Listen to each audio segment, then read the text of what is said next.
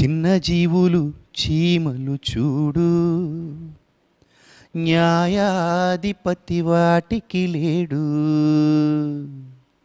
చిన్న జీవులు చీమలు చూడు, న్యాయాధిపతి వాటికి లేడు. త్రోవ తప్పిపోకుండా, ఐక్యత చెడిపోకుండా, దారి మరిచిపోకుండా, గురుతు చెరిగిపోకుండా ఎంత చక్కగా సాగిపోతున్నాయి, వేసవిలోనే కూర్చుకుంటున్నాయి, పలకరింపుగా ఎదురు పడుతున్నాయి, కలిసికట్టుగా ఆహారం కూర్చుకుంటున్నాయని పాఠం నేర్చుకో, నీ బ్రతుకు మార్చుకో. పాఠం నేర్చుకో, నీ బ్రతుకు మార్చుకో. చిన్న జీవులు చీమలు చూడు, న్యాయాధిపతి వాటికి లేడు. చిన్న జీవులు చీమలు చూడు, న్యాయాధిపతి వాటికి లేడు. ప్రియులారా, అందరూ బాగున్నారు కదా? మీ అందరికీ మన ప్రభువును ప్రియరక్షకుడైన యేసుక్రీస్తు వారి శ్రేష్టమైన అతి పవిత్రమైన నామంలో నా హృదయపూర్వకమైనటువంటి వందనములు తెలియజేస్తున్నాను. సర్వోన్నతుని దేవుని మహాకృప నిత్యము మనందరికీ తోడైన నడిపించునుగాక. ఆమెన్. మీ అందరూ కూడా ఈ మాటలు వింటూ, ఈ వాక్యాలు వింటూ, ఈ వీడియోస్ చూస్తూ మీరు ఆత్మీయంగా అభివృద్ధి చెందడమే కాకుండా అనేక మందికి ఈ వీడియోస్ పంపిస్తూ వాళ్ళను కూడా ఆత్మీయంగా బలపరుస్తూ ఉన్నందుకు, దేవుని పనిలో మీరందరూ పాలి భాగస్తులైనందుకు నా ప్రియ తమ్ముళ్ళు, చెల్లెమ్మలు, అక్కలు, అన్నయ్యలు అందరికీ కూడా నా హృదయపూర్వకమైనటువంటి వందనములు మరొకసారి తెలియజేస్తున్నాను. దేవుడు మిమ్మల్ని అందరినీ దీవించి ఆశీర్వదించునుగాక. ఈరోజు ఒక అద్భుతమైన అంశాన్ని మీ ముందుకు తీసుకొస్తున్నాను. దయచేసి జాగ్రత్తగా వినండి. ఈరోజు మనం ఎన్నుకున్నటువంటి అంశం చాలా చిన్న జీవులు, చీమలు. దేవుడు వాటిని మనిషికి గుణపాఠంగా, పాఠంగా ఉంచడానికి, దేవుడు వాటి ద్వారా కూడా మనకి పాఠాలు నేర్పించడానికి దేవుడు వాటిని ఏర్పాటు చేసినట్టుగా మనకు బైబిల్ గ్రంథం సాక్ష్యం ఇస్తోంది. ఒకసారి చూడండి, సామెతల గ్రంథం 6వ అధ్యాయము 6వ వచనం. చీమల యొద్దకు వెళ్ళుము సోమరి. ఒక లేజియెస్ట్ పర్సన్ గురించి మాట్లాడుతున్నాడు. చీమల యొద్దకు వెళ్ళు, వాటి నడతలు కనిపెట్టు, జ్ఞానం తెచ్చుకో అన్నాడు. వాటి నడతలు కనిపెట్టు, జ్ఞానం తెచ్చుకో. ఇది ఫస్ట్ పాయింట్. రెండో పాయింట్ ఏంటంటే, వాటికి న్యాయాధిపతి లేకున్నను, పై విచారణకర్త లేకున్నను, అధిపతి లేకున్నను, అవి వేసవి కాలమందు ఆహారము సిద్ధపరచుకొనును, కోతకాలమందు ధాన్యము కూర్చుకొనును అని చీమల్ని ఎగ్జాంపుల్గా చూపిస్తూ మనిషికి బుద్ధి చెబుతున్నాడు దేవుడు. అంటే మనిషికి బుద్ధి చెప్పటం కోసమే చీమలను సృష్టించాడా? 11,880 జాతుల చీమలు ఉన్నాయి అంటే మనం ఆశ్చర్యపోవాలి ఈ ప్రకృతిలో. అంటే 11,880 జాతుల చీమల్ని దేవుడు సృష్టించాడు. ఆ చీమలకున్న లక్షణాన్ని తెలియజేస్తున్నాడు, అవి ఎంత గొప్పవో తెలియజేస్తున్నాడు. ఇక మరొక చోట మాట్లాడుతూ ఇదే సామెతల గ్రంథంలో 30వ అధ్యాయము 25వ వచనంలో దేవుడు ఏమంటున్నాడో తెలుసా? అదే చీమలను ఉద్దేశించి, భూమి మీద చిన్నవి 4 గలవు, 24వ వచనం, అయినను అవి మిక్కిలి జ్ఞానము గలవి. అందులో ఫస్ట్ జ్ఞానం గురించి మాట్లాడుతూ ఫస్ట్ ఆయన ఎన్నుకున్నది చీమల్ని. చీమలు బలము లేని జీవులు, అయినను అవి వేసవిలో తమ ఆహారము సిద్ధపరచుకొనును అన్నాడు. ప్రియులారా, 1944లో బెట్ హోల్బ్లర్ అనే శాస్త్రవేత్త చీమల మీద దాదాపుగా 1-2 సంవత్సరాలు కాదు, 50 సంవత్సరాల పాటు అధ్యయనం చేశాడు. అలా అధ్యయనం చేసి అతడు చాలా విషయాలు ప్రపంచానికి చెప్పాడు.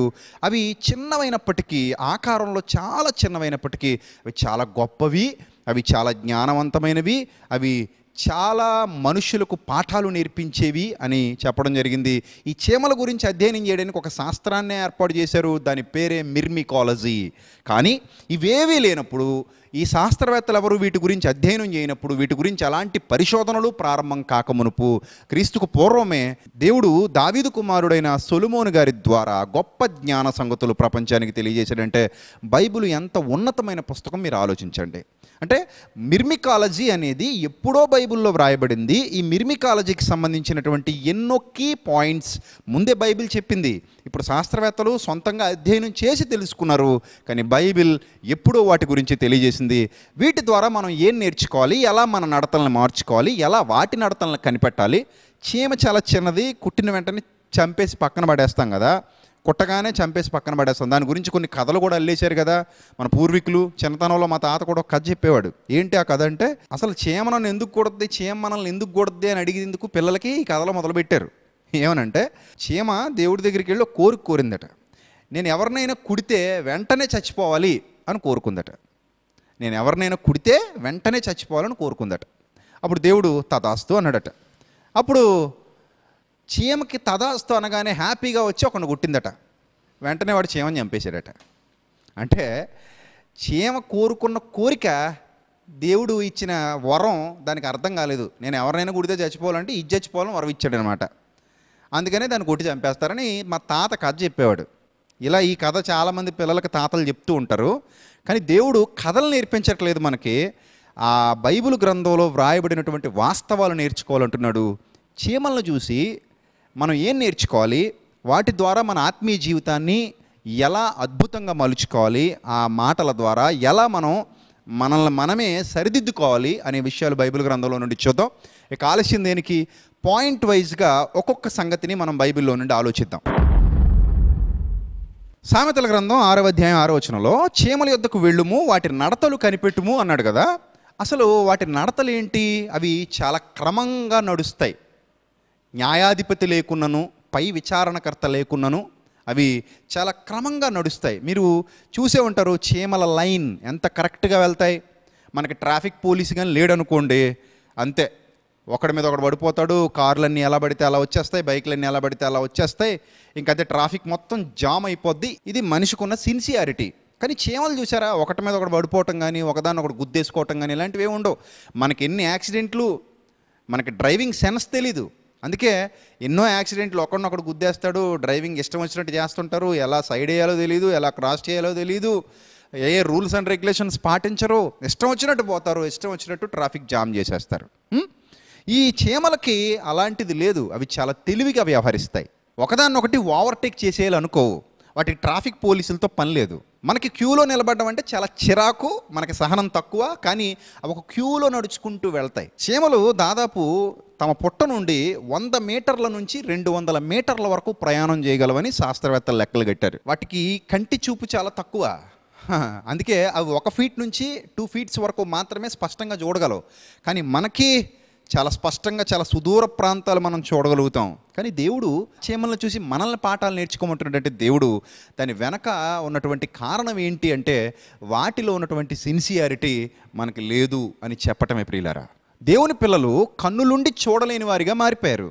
వాటి కన్నులున్నాయి మనుషులకి, కానీ సరిగా చూడలేని వారిగా మారిపోయారు. దేవుని కొరకు బ్రతకటం మానేశారు, దేవుని ఇష్టాన్ని నెరవేర్చడం మానేశారు. కానీ చీమలు చూసారా, వాటికి చూపు సరిగా కనబడకపోయినా సరే అవి తమ లక్ష్యాన్ని ఖచ్చితంగా సాధించి తీరుతున్నాయి. కానీ మనిషి కళ్ళు చక్కగా కనబడుతున్నా తన లక్ష్యాన్ని సాధించడు. అసలు బైబిల్ గ్రంథాన్నే చదవడు. దేవుని కోసం బ్రతకాలన్న ఆలోచనలో ఉండదు, దేవుని వాక్యాన్ని నేర్చుకుందామన్న తపన ఉండదు, తాపత్రయం ఉండదు. ఇక చీమల్లో ఉండేటువంటి మరో అద్భుతమైన లక్షణం స్పేషియల్ మెమరీ. ఎందుకంటే ఆ స్పేషియల్ మెమరీ ఎలాంటిదంటే, అవి ఒక చోట నుంచి ప్రయాణం చేసుకుంటూ వెళ్ళిన తర్వాత ఆ పుట్టను వదిలి, అంటే తమ నివాస స్థలాన్ని వదిలి ఆహారం కోసం ప్రయాణం మొదలు పెట్టుకుంటూ, చెప్పాను కదా 100 మీటర్ల నుంచి 200 మీటర్ల దూరం ప్రయాణం చేస్తాయని. అలా వెళ్ళిన తర్వాత వెళ్ళిన చోట నుంచి ఎక్కడి వరకు అయితే ప్రయాణం చేసే అక్కడి నుంచి మరలా వాటి పుట్టను చేరుకోవటానికి ఆ రూట్ని అసలు మర్చిపోవు. ఆ రూట్నవి గుర్తుపెట్టుకుంటాయి. ఒక గూగుల్ మ్యాప్లో లాగా ఆ మ్యాప్లో లాగా అవి వాటిని రూట్ గుర్తుపెట్టుకుంటాయి. కానీ మనకో ఒకసారి మ్యాప్ ఉన్నా మనం సరిగా వచ్చిన చోటుకి వెళ్ళలేము. ఒకసారి చూసిన ప్లేస్ని మరోసారి వెళ్ళకపోతే మర్చిపోతూ ఉంటాం. చాలా సందర్భాల్లో వెళ్ళినా కూడా మళ్ళీ రూట్లు కన్ఫ్యూజ్ అయిపోయి అటు ఇటు తిరుగుతూ వాళ్ళని వెళ్ళి అడుక్కుంటూ ఉంటాం. ఇది మనకున్నటువంటి నాలెడ్జ్. కానీ దేవుడు వాటికి ఇచ్చినటువంటి ఆ జ్ఞానం అవి చక్కగా వినియోగించుకుంటున్నాయి. మనిషికి అంతకంటే ఎక్కువ జ్ఞానం ఇచ్చాడు. ఎంత గొప్ప జ్ఞానమో తెలుసా మనిషికి? హెబ్రీలకు రాసిన పత్రిక 11వ అధ్యాయము, హెబ్రీలకు రాసిన పత్రిక 11వ అధ్యాయము 13వ వచనం చూడండి. భక్తుల గురించి మాట్లాడుతూ అంటున్నాడు, వీరందరూ ఆ వాగ్దానముల ఫలము అనుభవింపకపోయినను దూరము నుండి చూచి వందనము చేసి తాము భూమి మీద పరదేశులము యాత్రికులమై ఉన్నామని ఒప్పుకొని విశ్వాసము గలవారై మృతి పొందిరి. ఇలాగు చెప్పువారు తమ స్వదేశమును వెదుకుచున్నామని విషదపరుచుచున్నారు కారా.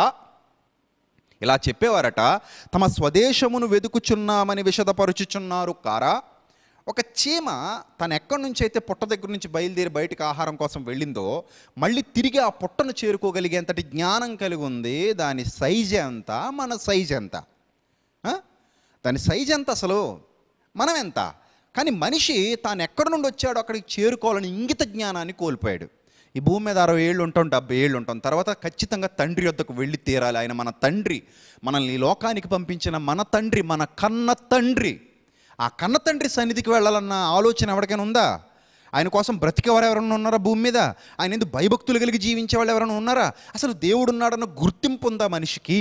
లేదు. కానీ ఇక్కడ ఏమంటున్నాడో తెలుసా? భక్తులను ఉద్దేశించి మాట్లాడుతూ ఏమంటున్నాడో తెలుసా? వారు ఏ దేశము నుండి వచ్చిరో ఆ దేశమును జ్ఞాపకమందుంచుకొన్న ఎడల మరల వెళ్ళుటకు వారికి వీలు కలిగి ఉండును. అయితే వారు మరి శ్రేష్టమైన దేశమును అనగా పరలోక సంబంధమైన దేశమును కోరుచున్నారు. అలాంటి వారి దేవుడిని నన్ను అనిపించుకోవటానికి దేవుడు సిగ్గుపడడు. వీరు ఎక్కడ నుండి వచ్చారో, ఏ దేశం నుండి వచ్చారో ఆ దేశాన్ని వాళ్ళ జ్ఞాపకాల్లో ఉంచుకోవాలని దేవుడు కోరుతున్నాడు. కానీ మన జ్ఞాపకాల్లో పరలోకం గురించిన ఆలోచనలు ఉన్నాయా? మన జ్ఞాపకాల్లో నిత్య జీవితం గురించిన ఆలోచనలు ఉన్నాయా?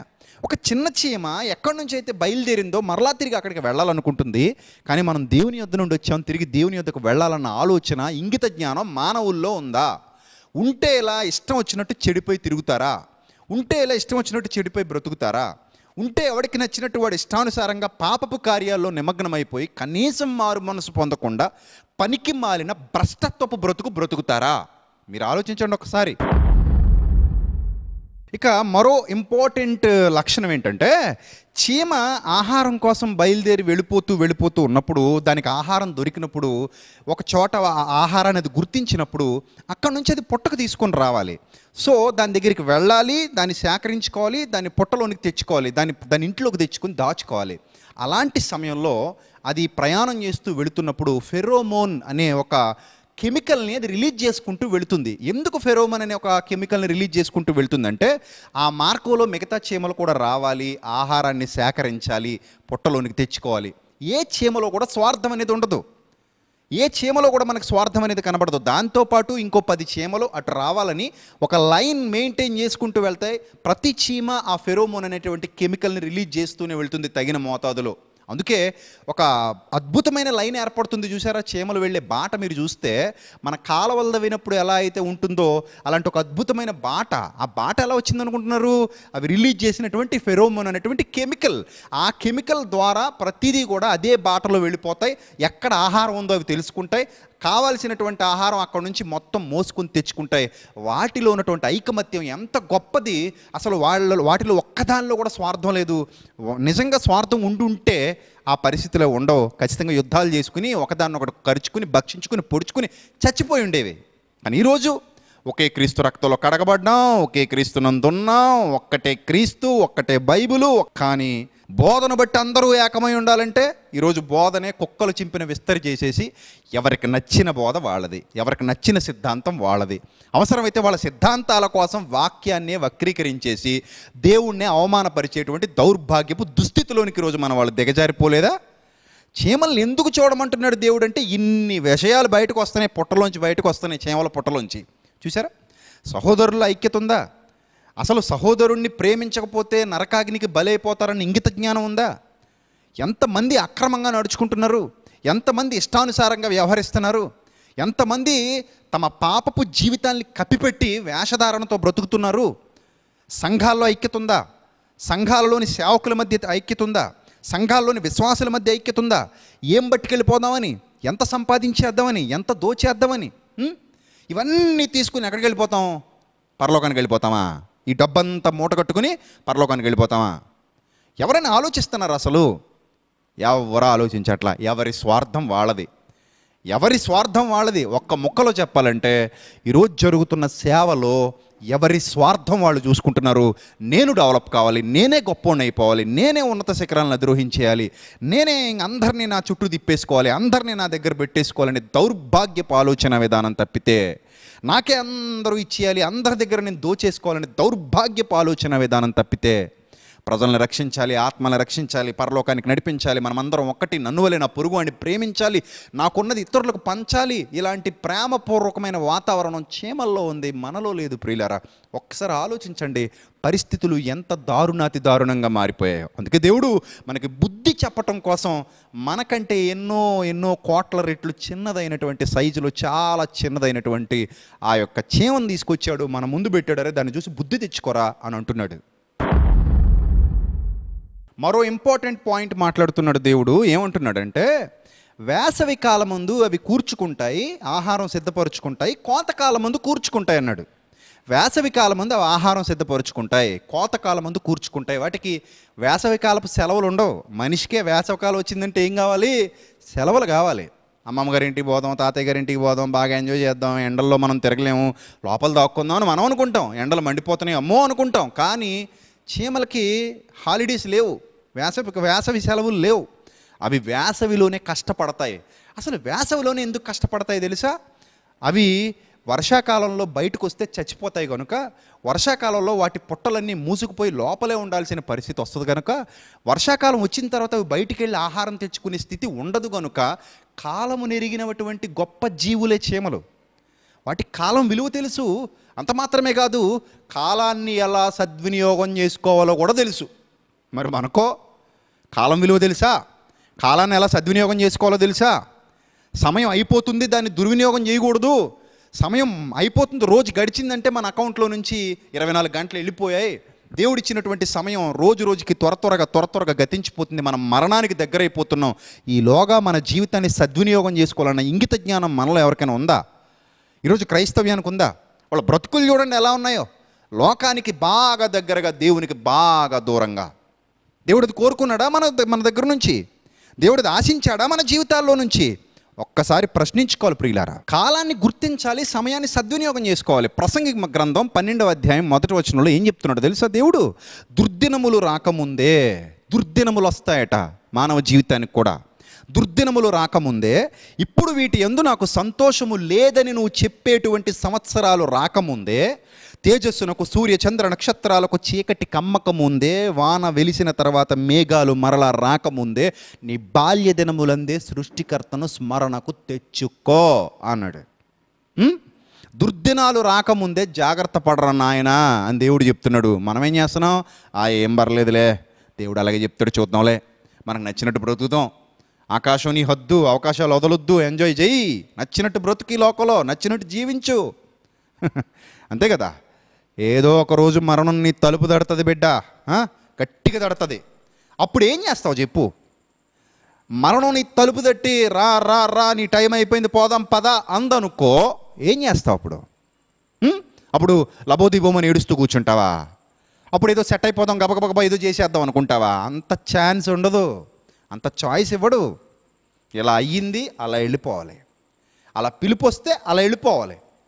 ఒక్క నిమిషం, ఒక్క క్షణం వెళ్ళిపోతాం అంతే. మరి ఎంత జాగ్రత్తగా మన టైంని మనం సద్వినియోగం చేసుకోవాలి. కాలం విలువ తెలుస్తుందా మనకి?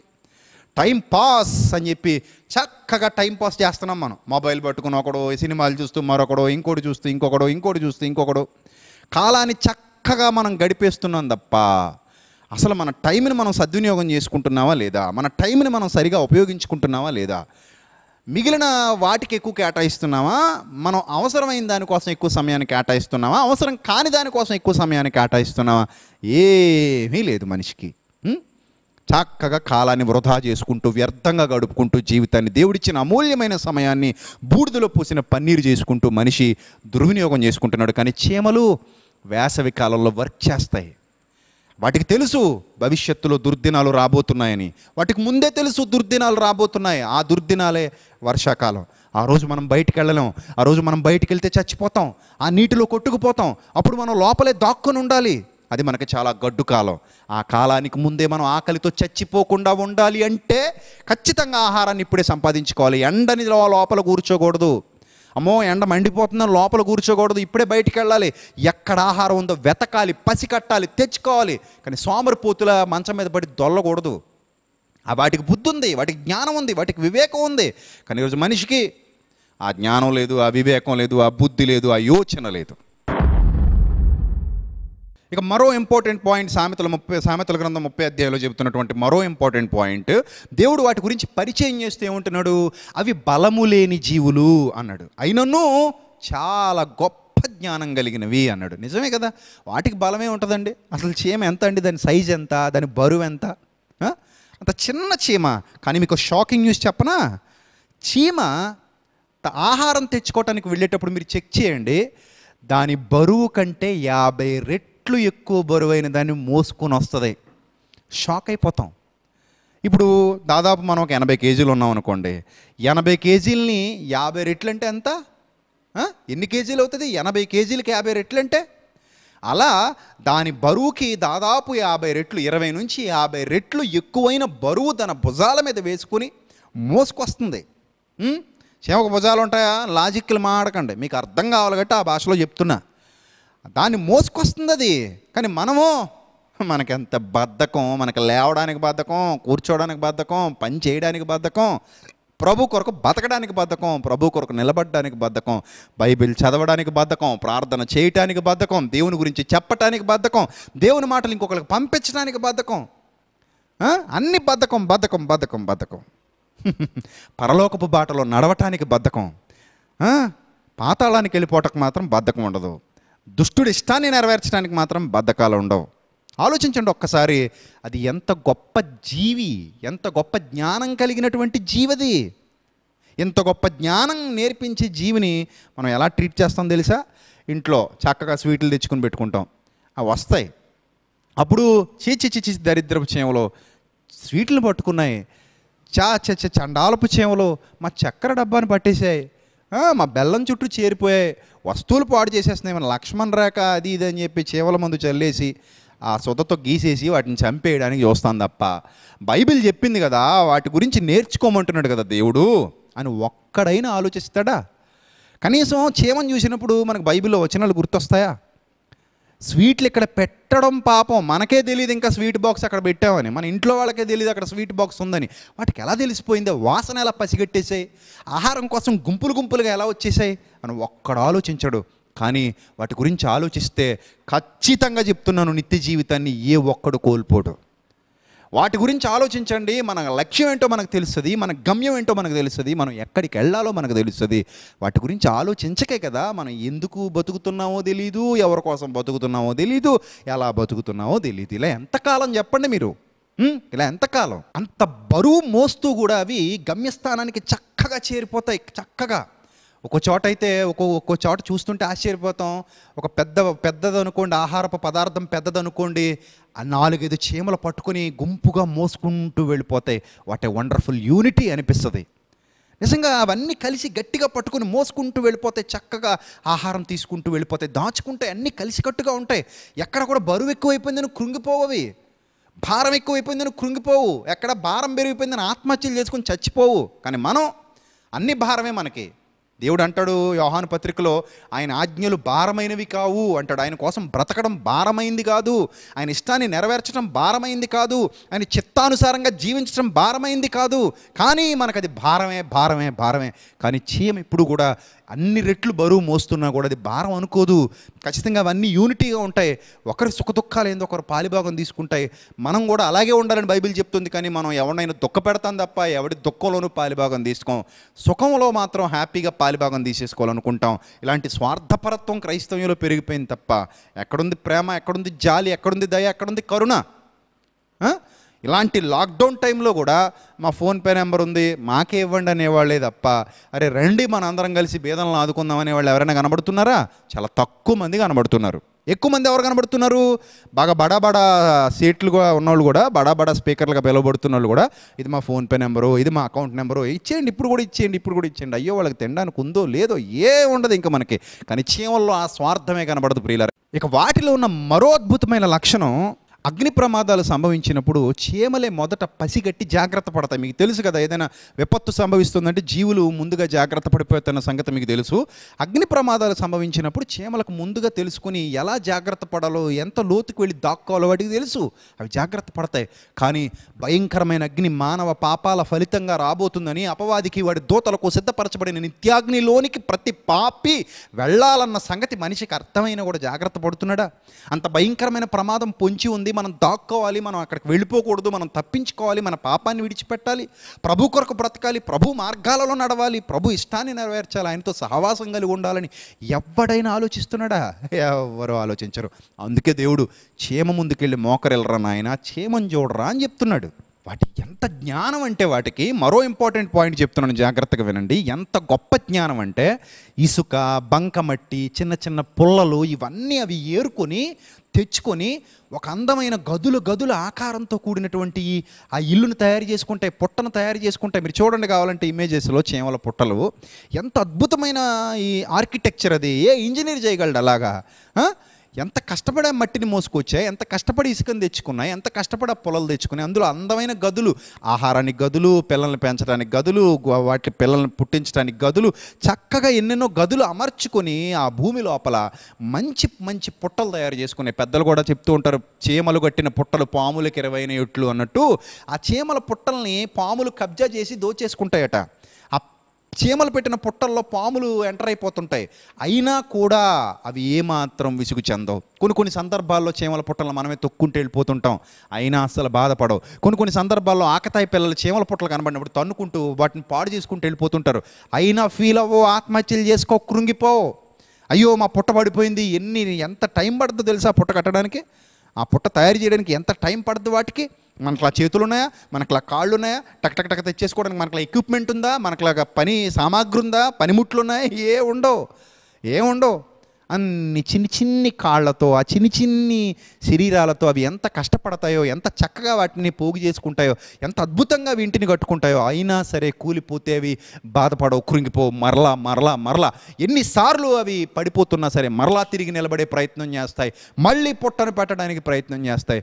That is the real spirit. ఆ స్పిరిట్ మనలో ఉందా?